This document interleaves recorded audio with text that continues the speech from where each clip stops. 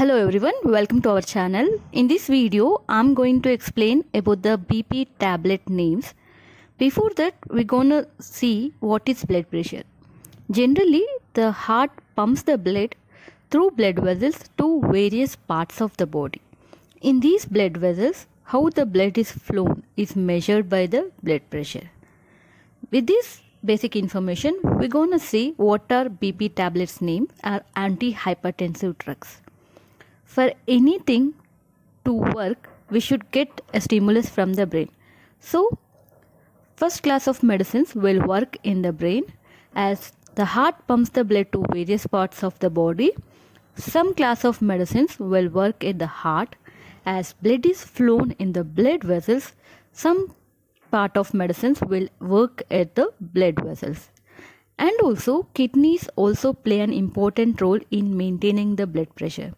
Why? Because in kidneys, it helps to reabsorption of sodium, water or sodium water excretion, thereby in turn maintains the blood pressure.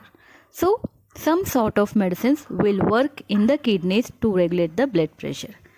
First class of medicines is the central sympatholytics. This central sympatholytics will work in the brain. There are certain receptors in the brain which give stimulus to the heart to reduce the heart rate or to reduce the vasoconstriction so that the blood pressure will be reduced. In central sympatholytics, the drugs will be clonidine and methyl-dopa. But there is one side effect with this central sympatholytics, that is sedation. As these drugs work at brain, there are chances of sedation, etc. And other class of medicines are beta blockers. Beta blockers work in the heart to reduce the heart rate, to reduce the cardiac contractility so that the cardiac output will be reduced and ultimately the blood pressure will be reduced. In beta blockers, there will be propranolol, metoprolol and atenolol drugs. These beta blockers are the first line medicines prescribed by the doctor, and among the beta blockers, metoprolol is most commonly used to control the blood pressure. And the next class of drugs are alpha blockers. These alpha blockers works in the blood vessels to reduce the blood vessel or vasoconstriction, thereby reduces the blood pressure.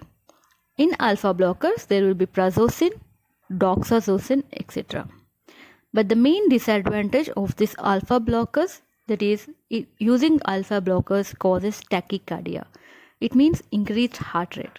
So, to overcome this problem, alpha and beta blocker combinations like labetalol, carvedilol has been used. These alpha plus beta blocker combination medicines are generally prescribed in people who have blood pressure along with heart problem. And the next class of medicine is the vasodilators. Vaso means blood vessels, dilator means widening. So, whenever these vasodilators are used, the blood vessels are widened and the pressure in which the blood flows are reduced and ultimately blood pressure is reduced. In vasodilators, calcium channel blockers like nifedipine, amlodipine, verapamil are included. Among the calcium channel blockers, amlodipine is the most commonly prescribed drug to control the blood pressure. But there is a side effect with the amlodipine. As amlodipine causes systemic vasodilation, there are chances of blushing, headache, leg swelling, gum swelling, etc. And there are other vasodilators like direct arterial vasodilators like minoxidil, hydralazine, which is less commonly used to control the blood pressure. And other class of medicine is nitrodilators. In these nitrodilators, it releases the nitric oxide which dilates the blood vessels and decreases the blood pressure. Generally, these nitrodilators are used in conditions where there is surgery, the person has increased hypertension, which a condition called acute hypertensive crisis. In such conditions, nitrodilators are generally used to control the blood pressure. In nitrodilators, sodium nitroprusside and nitroglycerin are generally, these nitrodilators are used to control the blood pressure. And the other category of medicines work on the kidneys. Among that, thiazide diuretics like hydrochlorothiazide, chlorthalidone are most commonly prescribed medicines. And other category is angiotensin converting enzyme inhibitors like captopril, enalapril, lisinopril.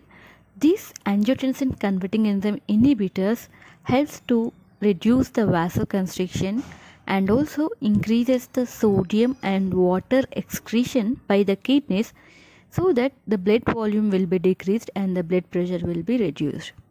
And there are angiotensin receptor blocker medicines like losartan, valsartan, telmisartan.